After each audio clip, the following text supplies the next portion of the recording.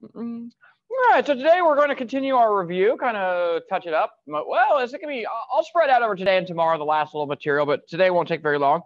Today we're going to talk about systems of equations and systems of inequalities, so things like that. I don't think it'll take very long because you guys are pretty good at that. Just kind of a little quick refresher, and then I'll let you guys work on your stuff. So here we go.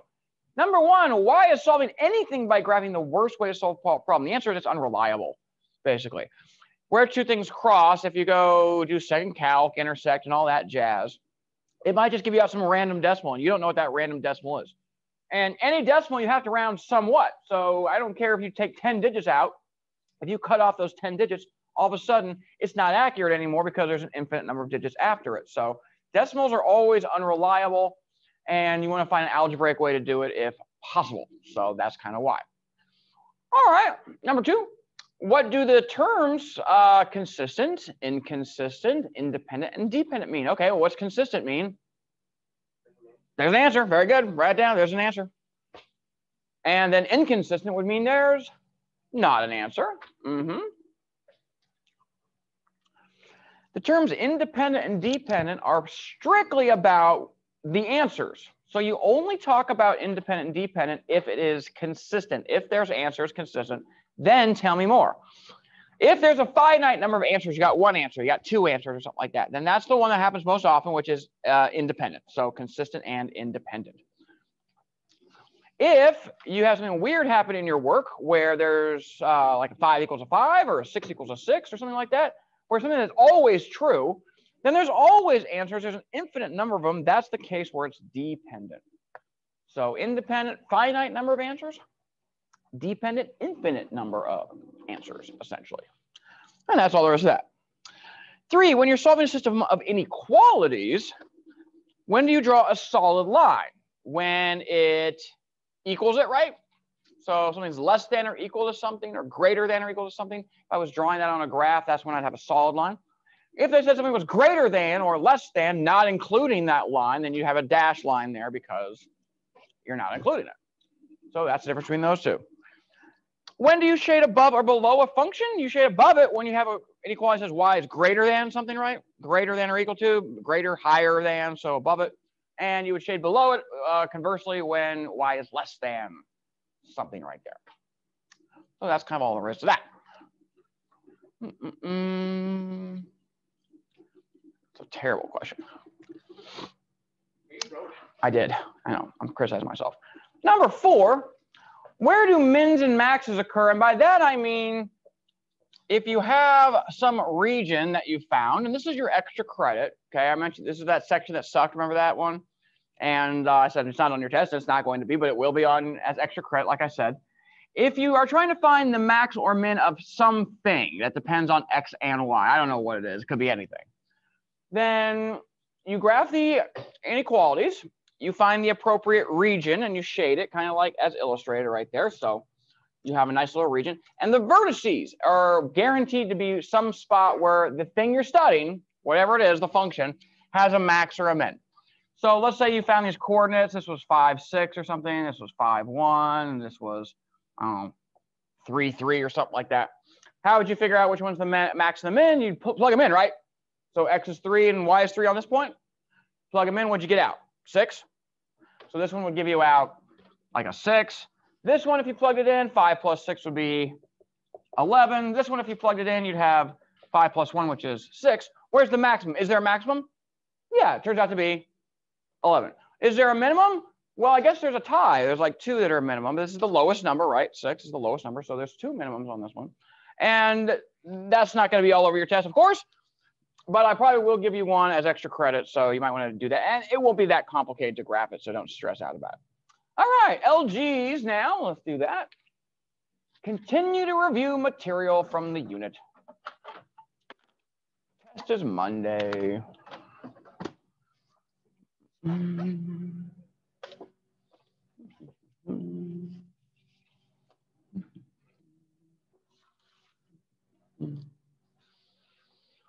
You have nothing to worry about except for the review assignment, the big fat study guide. That's the only thing on your plate between now and the test. Try to pace yourself accordingly every single day. Every time we cover something in the review, you should try to get those problems done at night and fresh on your brain, and then you're good to go.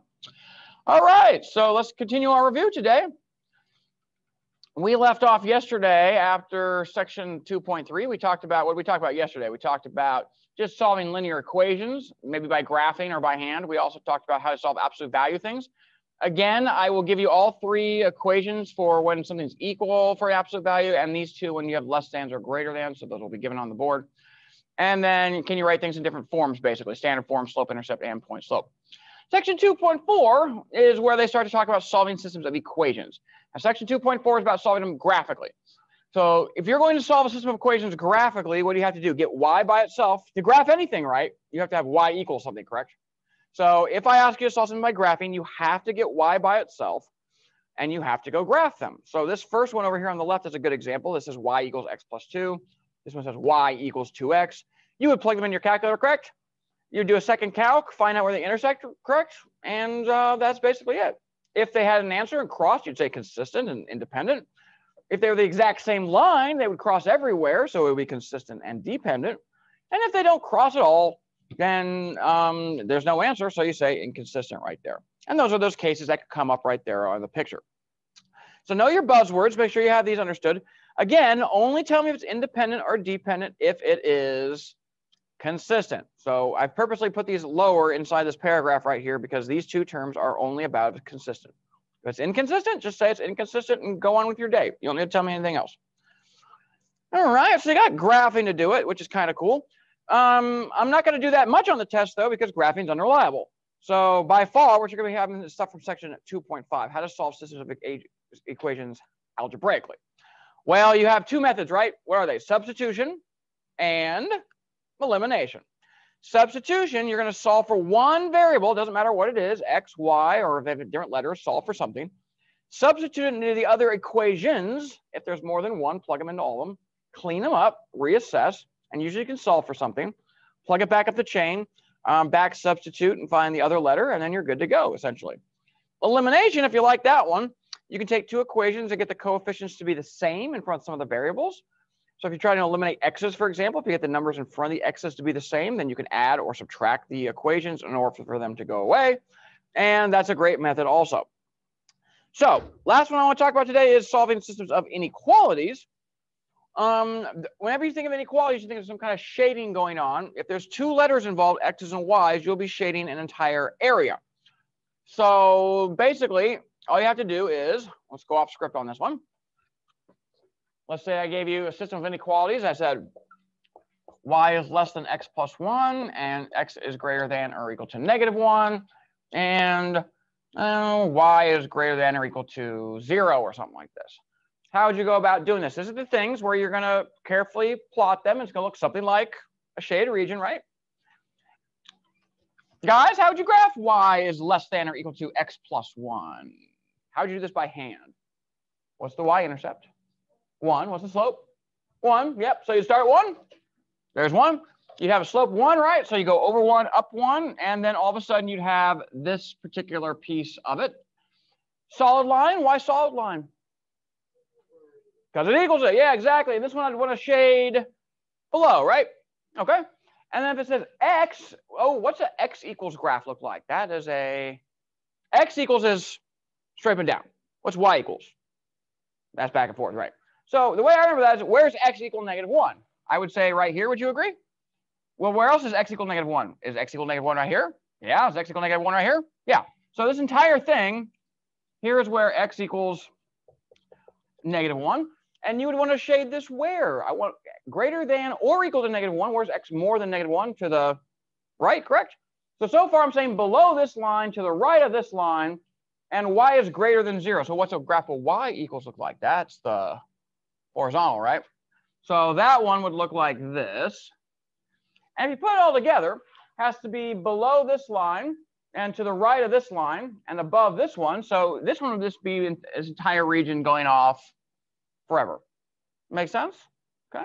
And sometimes, you know, like I was saying in the warm-up, if they give you a third one and you have a nice bounded region like this, where it's all just contained in one spot, then for any other function that I might ask you to find the min or max of, Where are the min and maxes at? They're at the corners, right?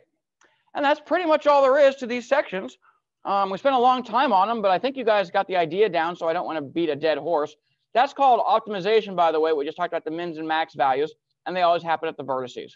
So that's all. That's all I want to cover today. Let's look at your review assignment real quick.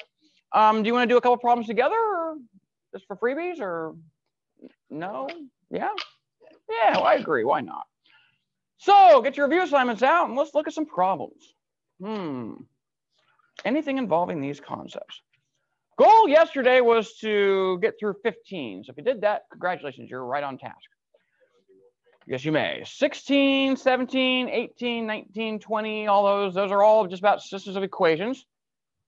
I don't think you guys have a problem with those, but you know, in the spirit of doing everything once, we could do one of them. So in fact, that goes all the way to 26. So anything from 16 to 26 look challenging? That's a lot of problems just for this, isn't it? Will there be a lot of problems like this on the test? Yeah, I want you to have system of equations down real well. Anything? You want one of the threes with 3 equations and 3 unknowns? There's a couple of those.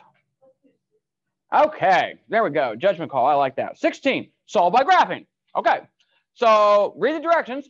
If it says solve by graphing, I better see a graph, and you better justify that you did in fact solve by graphing. Hence why I put a graph there. So the 2 equations on 16 are y equals 3x minus 1. That's ready to go, right? The other one's not, because what's the only thing you have to do to solve by graphing? Get y by itself. So on these, a lot of people mess them up just because they have trouble getting the y by itself with negatives and stuff like that. So equation 2, tell me guys, how would you get y by itself? What would you do? Oh, that's smart. I like that. Could you add the y over? Yeah. Why would you want to do that? Because now it's positive, right? I love that. And then move the x to the other side? Dang, that was smart. I like that. So here's my 2 equations. Y equals 3x minus 1 and y equals x plus 2. So let's go ahead and get our calculators out because it says solve by graphing. So we're actually going to solve it by graphing. You can let your calculator do a lot of the work for you. Could you go graph that by hand? Yeah. Should you be able to? Yeah. But, you know, if it's on the test and you're just trying to cover your butt and make sure you get it right, I would definitely go put in my calculator too. That's what your calculator is for. It is to check yourself. It is not to find the answer for you all the time. It's to check that you know how to do it by hand. So you put them in, hit zoom 6. Here's one of them. And there's the other. So they do cross, correct? So right off the bat, what can we write down for consistent and inconsistent? Which one should I circle? Consistent, right. Circle consistent. And underneath that, where it says independent and dependent, that's for the answers. You know, how many answers did you get? Did you get an infinite number? No, it's the normal thing, right? Just an answer. So circle independent. So you circle consistent and independent. And then before we get ahead of ourselves, go ahead and draw a rough sketch of that on the graph right there. But let's do one thing. Maybe we should be smart and figure out the answer first. Second calc, intersect for this one. You're trying to find where they intersect. Again, if you only have 2 curves put in your y equals, you can just hit enter for the first curve and enter for the second curve. Guess kind of matters. Get as close as you can. So there's my answer, 2, 5. So for your solution, write x equals 2 and y equals 5. But the main thing I'm checking for when I'm looking at a solving by graphing question is if you say the solution is 2, 5, and you draw your graph, where should it cross? 2, 5. So carefully draw this the best you can, but for crying out loud, at least make sure that they do cross at 2, 5. If you say the answer is 2, 5 and you show it crossing at -1, 8, well, you know, we got a problem right there. So that ain't gonna fly. So draw the blue one to the best of your ability and the red one. The blue one has a slope of 3 and a y-intercept of -1. And the other one has a slope of 1 and an intercept of 3. And then you're all done. So you solve by graphing and we're good. That's that. Any other ones in this section you want to look at? Or you just want to move on to inequalities? What do you want? It's your review. 22. Okay, let's do 22. Good pick. Yep, these always are pains in the butt, right? All right, so we're going to do 22 now as a group.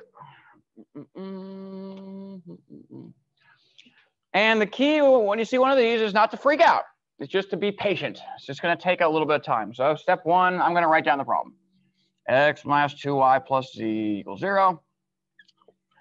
Equation 2 says 3x plus 2z equals 1. And negative x plus 3y plus 4. That's a typo, by the way.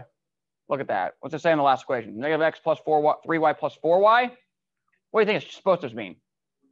For z. Change it to 4z. Mental note to myself also. Go back and fix that for next year. Okay. So what do you got to do first? Solve for something, correct? Okay, what do you feel like? X, Y, Z, what do you want?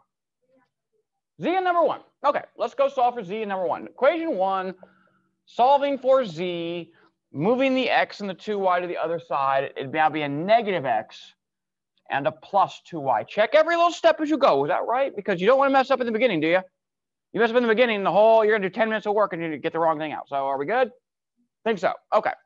Whole reason you're solving for something, just like any other substitution, I don't care if it's 2 equations, 3 equations, 5 equations, 20 equations, you solve for the thing and you plug in the other ones. So we're going to have to carefully substitute this into equations 2 and 3. And here we go. Equation 2 is 3x plus 2, and there's the z, but z is the entire quantity, negative x plus 2y. So make sure you use a lot of parentheses on this stuff. When you substitute it in, if it's got lots of stuff, put it in parentheses. All right, that's equation 2. Got to put in equation 3 too. So equation 3 was negative x plus 3y plus 4z. And z is this thing, negative x plus 2y. And that's still equal to 3. Okay, did I plug it in right? 3x, 2z, 1, check.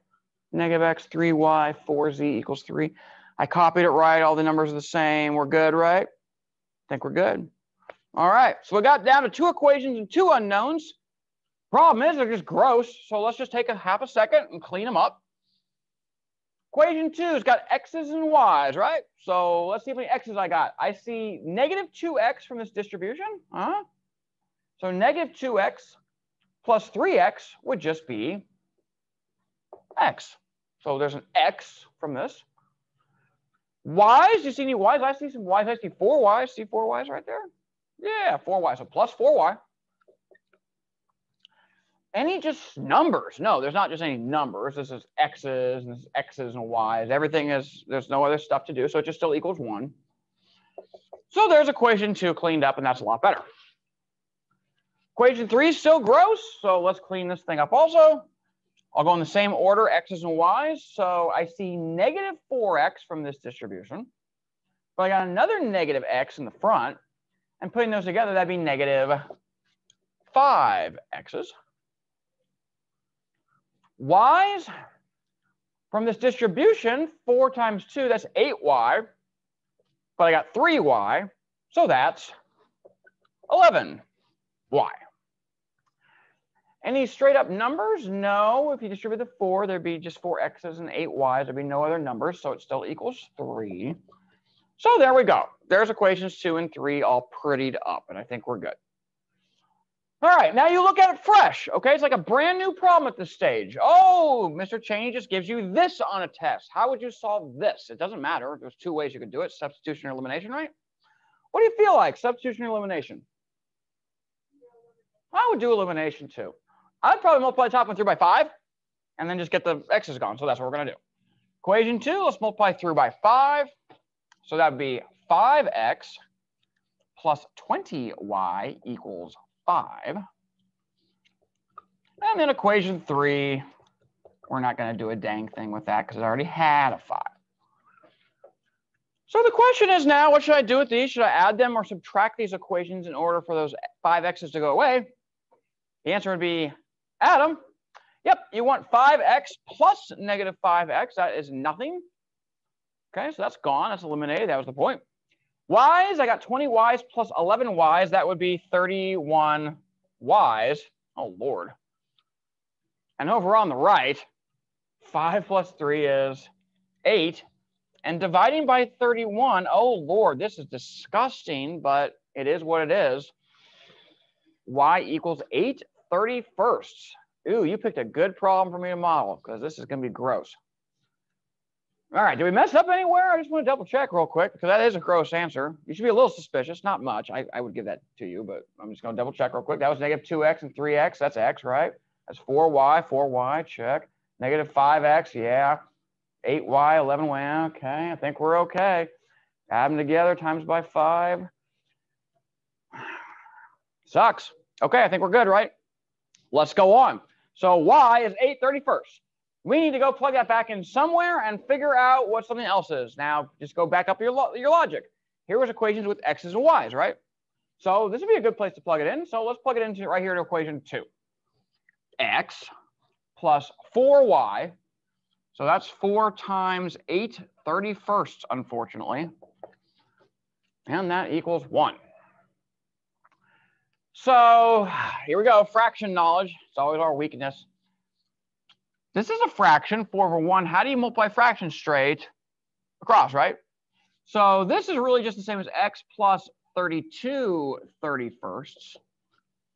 And thinking ahead, what are you going to do with that 32/31? You're going to move to the other side, right? You're going to do 1 minus it. So you're going to have to subtract fractions at some point. How about we just call 1 31/31 while we're at it, get a common denominator. 2 steps in 1. Because now what you're going to do is you're going to subtract the 32/31 over.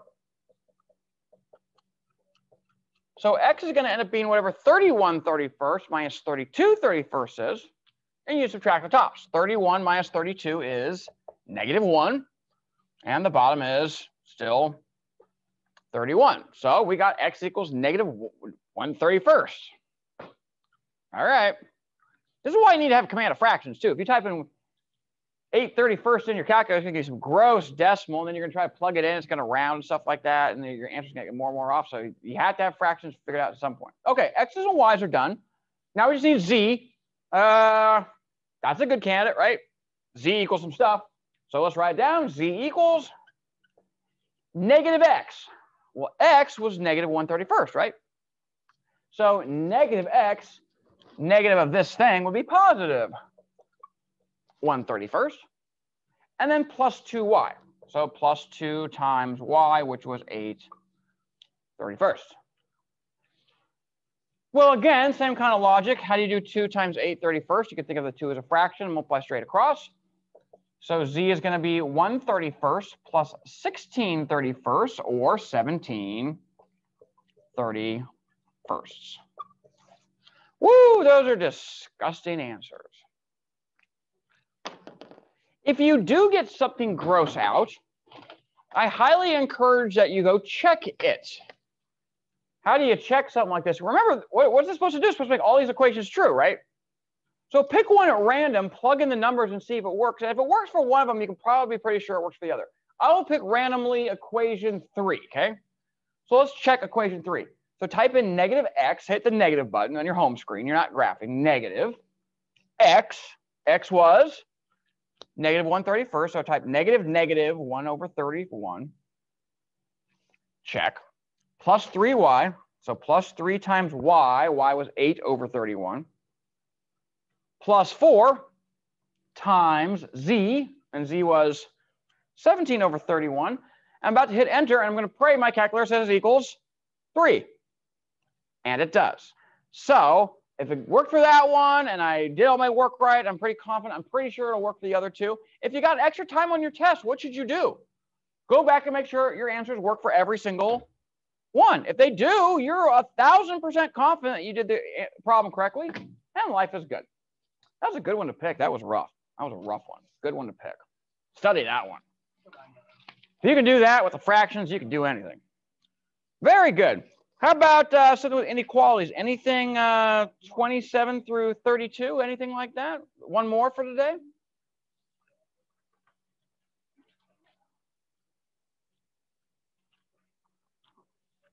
Anything? Pick a number. 30. Okay, 30. All right, here we go. Last one for the day. Modeling how to solve a system of inequalities. All right, so 30 Last one of the day, you got 3 inequalities. One of them says negative x minus y is less than 0. Other one says y is less than 8. And this says x is less than or equal to 6. So we're going to have to graph these things. Now that's as good as it can be, x something, y something. This one is hard to graph because we don't have y by itself. So this one I'm kind of checking, can you get y by itself? Equation 1, guys, how would you get y by itself? What would you do? I would add x. Okay, so negative y still is less than x now. Still don't have y by itself. I got a negative y. Multiply by negative. What should I not forget to do? Flip the C. Exactly. Very good, guys. Very good. So I'm multiplying by a negative. I got to flip that thing or else everything's going to be jacked up. That ain't going to fly. Well, that one's ready to go now. I got y. This doesn't even have a y, so it's got x's, and we're about as good as we can do. Well, let's graph them. Here we go. All right, let's see what we got. Y is somehow going up to 8, so I better go 8 high. 1, 2, 3, 4, 5, 6, 7, 8. X's seem to have to 6. 1, 2, 3, 4, 5, 6. We'll see if that's good enough. Okay. So first one, y's got to be more than negative x. What's a graph of negative x look like? Well, what's the intercept? I don't see any intercept, do you? So it's 0, right? So it's going to cross the origin. Sweet. What's the slope of this thing? Negative 1, right. So it's going to go down 1 every time I go over 1. Over 1, down 1, over 1, down 1. And you have a graph provided, so you should be hitting those tick marks pretty much exactly like it looks. They go up by 2s, but it could go down 2, over 2. It's the same kind of thing. This one, what should I shade it as? Should I have a solid or a dashed line on this baby? That's a dash. Very good. So let's draw a dashed line for this thing. Outstanding. Trust is coming alive on me. I love it. Beautiful, beautiful, beautiful. This one, where would you shade? Above, correct? Okay, we'll come back to that, though. Let's worry about the other guys. Y's got to be less than 8. What's a graph of y equals something look like? That's a horizontal. Very good. Okay, so I just got to find where y is 8. 1, 2, 3, way up here. And this one, I'm going to draw another dashed line, right? Because this one was also. And since these two seem to cross somewhere, take the time, make sure they actually do cross somewhere up there. Draw the lines. Another dashed line. What the hell? Last one, equation 3. X equals number. X equals what kind of line is that? That's vertical. So I need to go find where x is 6. That's right here, correct? I'm going to draw a vertical line up and down. Should it be dashed or solid? Solid this time. So just like that. I bet you can guess where the region is to shade. Can you guess? Probably that triangle, right? But let's not assume anything. Okay, it's got to be above the negative x graph. Here's the negative x graph, so above it, correct? It has to be below the y equals 8 graph, so down here, right? And it has to be to the left, x is less than 6, so over here. So is it that triangle? Yeah, it's the triangle. So that is your answer. As long as you got solid lines, dashed lines in the right spot, and your region filled in, you are good to go. I think you guys will be okay. You guys think you'll be okay? Sometimes I get teased, and I feel like it's going to go well, and then I get my heart broken. But I think we're going to be okay. So good work, everybody. Go ahead and work on it. I think your goal for tonight should probably be try to get through like 32 or something like that. If you can do that, that's a big goal, though. If you can't quite get there, don't sweat it. But keep on task. Try to get through those kind of problems tonight. Come with questions tomorrow. Do you have any questions over any of the first 15 that you did yesterday? All right. Well, try to get as much done as you can tonight. Come with questions tomorrow. Tomorrow's our last day together before the test, so I want you to ask lots of questions. And I don't know how to do this one or whatever. And that's all. Very good work, everybody. Whoa. Yeah, we're such a fan group. Yeah, that's what it is. Okay. We ain't able to the same one, but how do you do it with 2? Oh man, the eternal struggle I have. Could you hand me a pen? Give me one of mine because I'm going to need it all day. Thank you. Yeah, they've all been chewed on. Yeah, I'm a pen chewer. I don't give a crap. It's just like pre-calc or anything else like that. As soon as you change the letter, they think the rules are different. What if I didn't have the absolute value there? What would you do? Because 2 somethings minus 1 something is 1 something, right? Yeah. Well, same thing here. If I have 2 absolute values plus 3, you can subtract an absolute value. It's a thing, you know. You can do it like anything else. So 2 things minus 1 thing is 1 thing, right? Did you take the derivative? Okay, I just don't know how to find the There's your setup. integral of that function. So I'm just checking that right there. Yeah. Do you know that you can do that? You did not, but now you do. Huh? What is your derivative? Like, what did I get? Yeah, what did you get for the derivative, for the velocity equation?